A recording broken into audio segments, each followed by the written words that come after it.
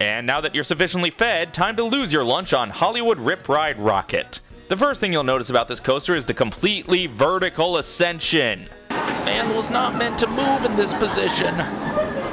There's a reason they don't let you carry anything in your pockets for this ride.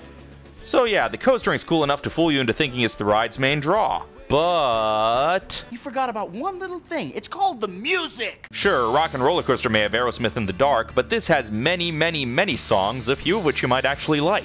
You can choose which song you want to play as you wind and twist all around, and you can even spend way too much money for a DVD of you riding while said song plays. So even though it looks like a normal but still fun roller coaster, I'd say it still qualifies as something awesome that we have and the West Coast doesn't. And, much like one of the many awesome things the West Coast has that we don't, there's a secret menu! They don't let you buy a DVD if you use the secret menu because it's not, strictly speaking, legal. There's even a song or two very closely tied with certain other parks in the area. That's right, I rode this sucker listening to Rainbow Connection, bitches!